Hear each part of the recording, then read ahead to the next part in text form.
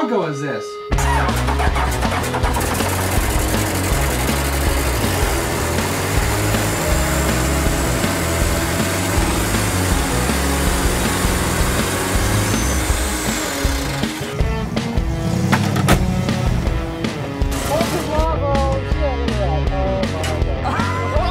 Can't touch this.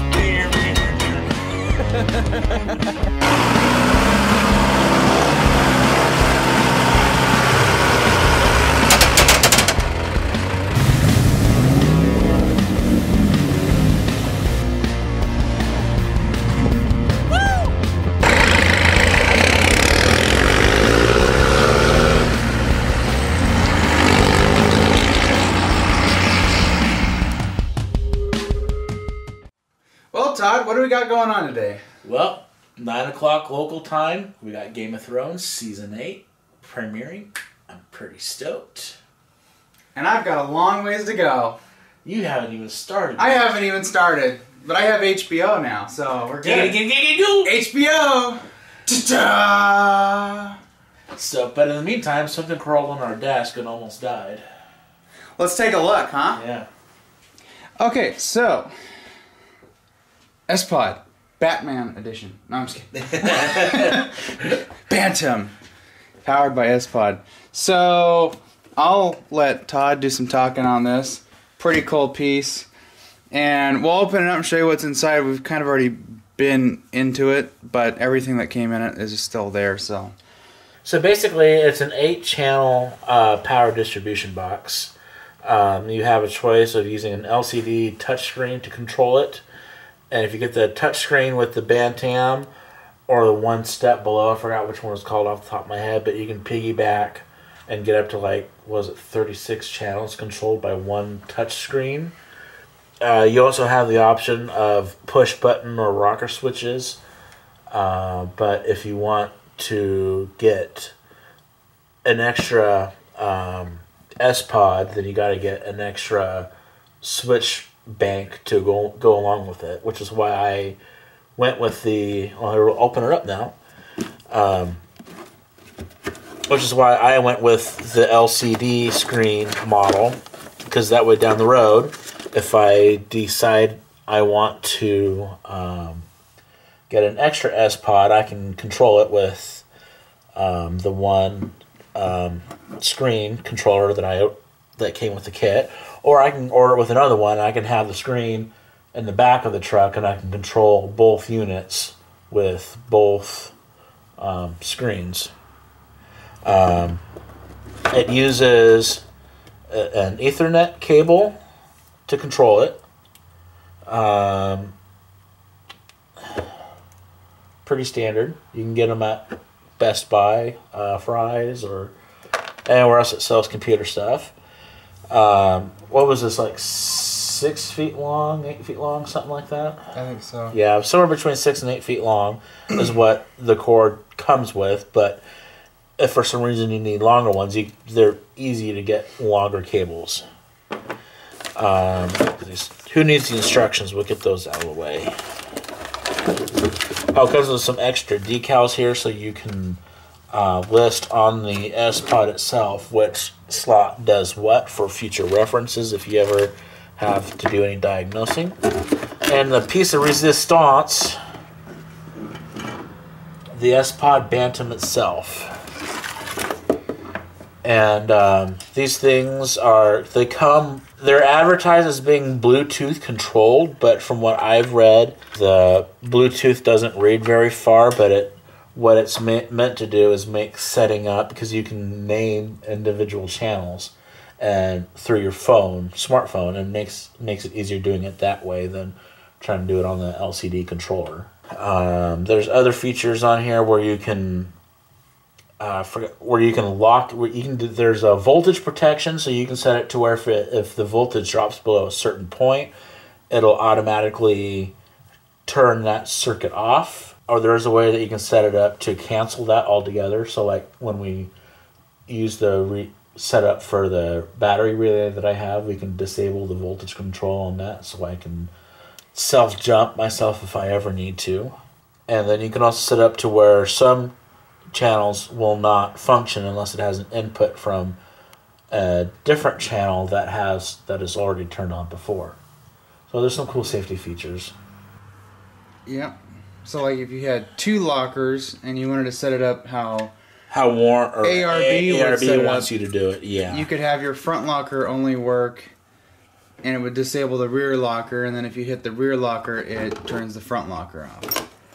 But we don't believe in that here, so we're gonna just let her eat. No. Yep. So now we need to open up the Bronco and see what's what. Yep. Figure something out. So we'll be back. We'll show you the nightmare wiring that I've had for the last 10 years. Yeah. So on that note, we'll be right back after this commercial break. So before we begin with the sPod shenanigans, Todd's gonna drop the gear oil in his front diff. And you guys haven't seen the ARB locker that he has in there now. I haven't even got to see it yet. Overall, I wasn't too happy with the shop that I had do it. They did a good job with the ARB locker itself, but I think we talked about it in a previous episode where they had broke like 10 out of 12 screws that held my hubs on all together and didn't tell me and set me down the road. And wasn't too happy about that. They did get me a brand new premium hub set, but you know, if I would have went wheeling without seeing that, I would have blown out my hubs. And you would have been. Yep. Yeah. Yeah. There we go. Yikes! Look at that.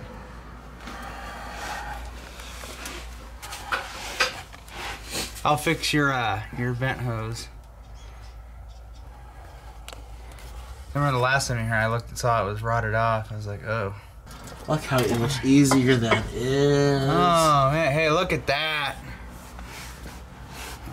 It's the locker.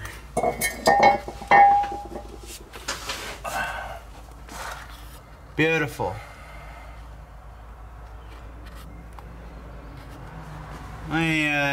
Stick your hand in there and see if there's any metally bits.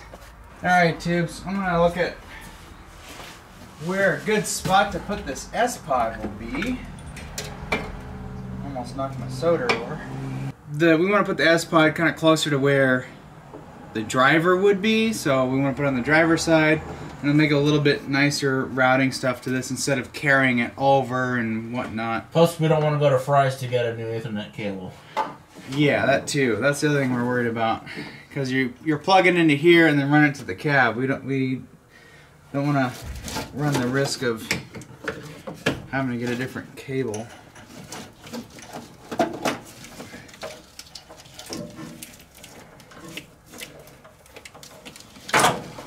And meanwhile, there's this big barnacle that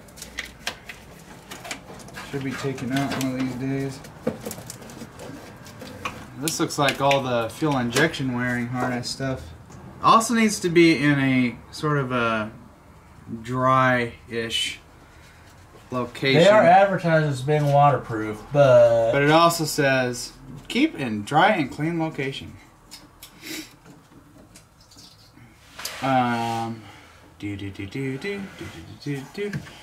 See, tubes, this is the part of building a rig that they don't show you. Motor trend. So, you know, this is where I have to figure out where do we want to mount this. You know, over here is kind of crowded, and there's things that we can't really remove yet. So, fiddlesticks. Check this out, tubes. Look at that new differential cover. I think that's even extra jumbo large. yeah. And look, now you got external Torx. Mm-hmm. Might have a socket for that somewhere. I think I have one. Yeah. So yeah, check that out. Look how thick. That's what she said. You literally could bounce that off a rock and not even phase it. Mm-hmm. Yeah. I think there's a little bit of rock carnage on that original cover. Oh, yeah. We'll pull it out, put it in the front yard, and examine it a little bit closer. Yeah. So I had to move. There's a bunch of extra wire harness from when he had the 351 in here. So eventually we can go through it and get rid of it. But for right now, I've just tucked a lot of the plugins up right here and just tucked it under this. Because I'm ready to cut that out.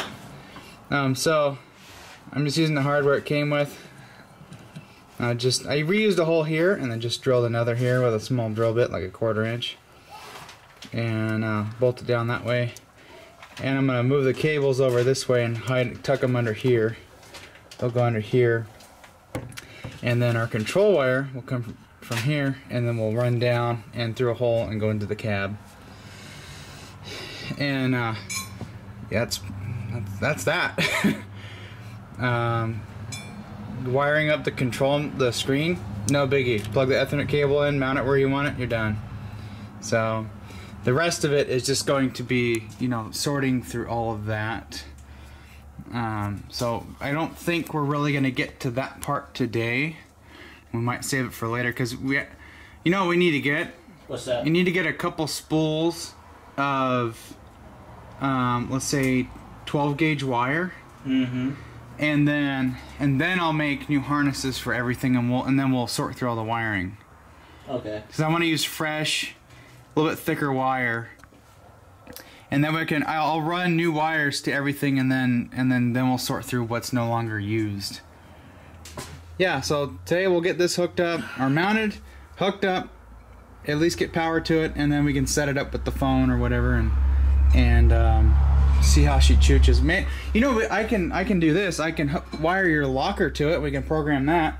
Yeah, we can do that. Because his locker, the wire for it is right over here. It's kind of hidden, but we'll dig that out. I'll put a new piece in. We'll find a PID for this, and then that'll be good to go. Alrighty, tubers. So here's the progress here. Got the sPod mounted. So power. It's running along here. It's kind of loose. I haven't really tied anything up yet. And I extended it with some wire about the same size. And it's running along. And it kind of temporarily is doubled up on one of the positives over there. Which will, that's all going to get sorted out. And we're going to probably end up doing some stuff with some bus bars and use those to, you know, add the accessories to that rather than doing what we've got going on here. So power is established. It's hooked up to here. The ground. This cable was just long enough to run it up behind the booster, over, and then to this factory body ground. And then he had this one body ground that used to go to the gas engine, but it was just kind of sitting over here. So I trimmed it down, put an eyelet on it, and I've got it attached right here. And we checked connectivity and resistance, and we had no resistance and a good solid beep on the meter. And of course we checked it from here right to the negative on the batteries, and we got a good connection. So so now he's got, you know, a nice solid direct body ground, and then another I got a hard ground from the alternator bracket to straighten the battery as well. You see right there, that goes from the alternator to the body. So she's grounded pretty good. Yeah, so this thing, it did kick off one spark when I first hooked it up, so that tells me that it is getting power. I'm about to plug in the cable for it and hook up the display and see if it kicks on, but I think we're probably still going to have to fire it up to... Yeah, from what I've seen on other YouTube videos, that they have to see like 13 volts or 13 and a half or something like that before it'll do the initial fire up. So yeah, so we'll get you guys set up on the tripod. I'm going to plug the screen in, and we're going to see what happens and show you guys our attempt at setting it up. Yep. Alright, all set? Yep.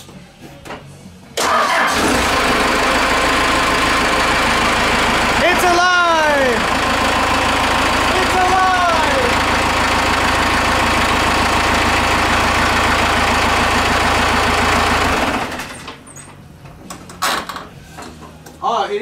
a voltmeter on it. So yeah, I just needed that initial startup. Now we're good to go. That's cool. So you're like switch 1.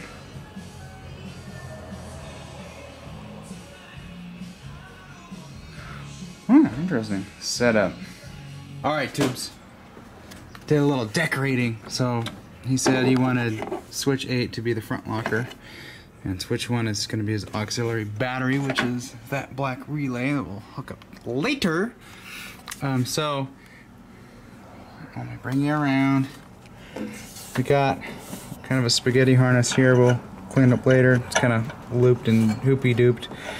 But he's got, this is the ARB harness that goes to the solenoid connections and to turn the pump on. Turn his double pumper right here. So, anyways, I connected up that yellow wire that we got going to the front locker solenoid. Comes around here, and I used the supplied connections with this kit, crimped and soldered that on. We're screwed into switch 8, and it's nice they give you the negative and positive on here so you can kind of identify it. So that's all we needed. It's grounded elsewhere, so we just needed the power output. So, hang on. Here's his solenoid. And then if you come over to the nifty little screen, go ahead and hit switch 8. You hear the solenoid? Yeah. Good repeatability. Yeah. So for now, I'm going to put this on. We got our goal of mounting and getting power to this is done. We at least have one device hooked up, and it is working flawlessly. So next time, we'll work on sorting through his wires over there. I want to make new harnesses for his lights so that we can get all that over here in a big bundle. And then everything else we'll just have to kind of play it by ear and see what works. But yeah, so this thing's pretty sweet. Oh, and we go to off-road setting here. Okay, want to see something funny, guys?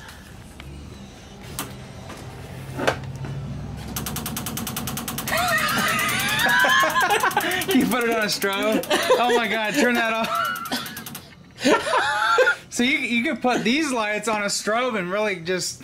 With somebody, yeah. So I'll go back to setup, switch 8, switch features, I'll disable the strobe, and go back. That thing is sweet. Okay, I can manually strobe it.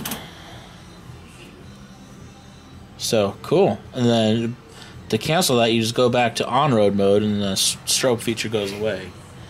Oh. Cool. That's... Yeah, oh, we're stuck. Not anymore. Yep. Oh shit, we're dug even deeper now. Or that. Okay, so I took the Ethernet cable, which is right here, and ran it underneath all these harnesses, through that harness loom. And then he's got this hole that he drilled for other stuff, which now will be replaced by the sPod. And then come up through the floor. I gotta do a wire tuck here, but I got our harness here. Comes up. Well, he's gonna route it how he wants it. And then he's got his phone mount, which that sticks pretty good on there. He's got a phone mount. Now he's gonna use it for this. And then we wanna lock the front diff. Front diff's locked.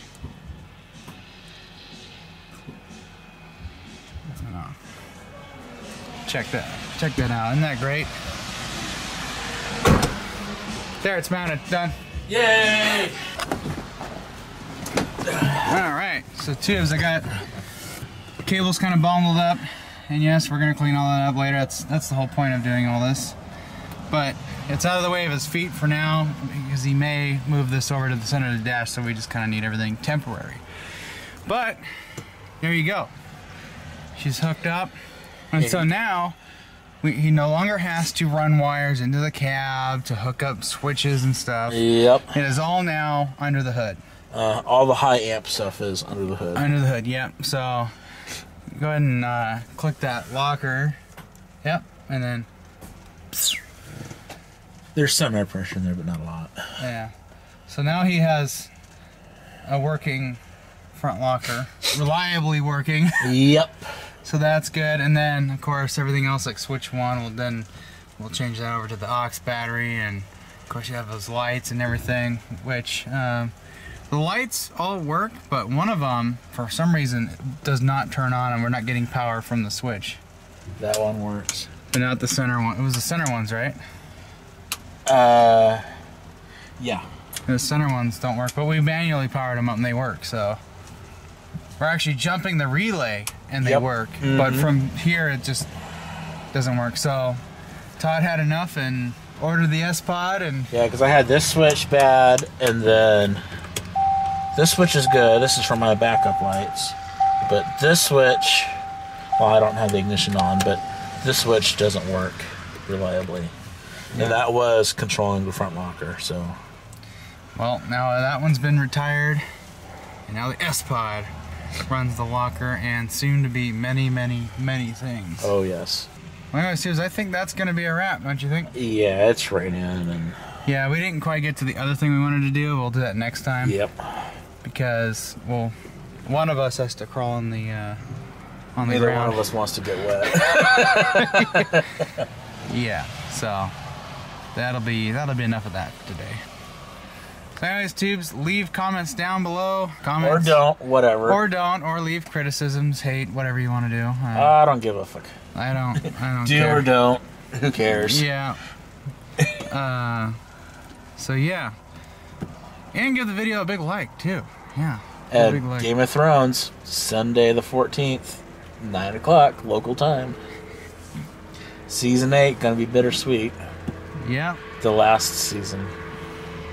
And rough stuff, you guys should sponsor us. Anyways, but I will say before the episode airs, my prediction is that the White Walkers will sit on the throne. Anybody who's kept up in the movies, there are no happy endings. So my guess is the White Walkers will kill everybody. Well, that's enough, what is it, Pacific Northwest shenanigans? I think so. I think so. See you guys later.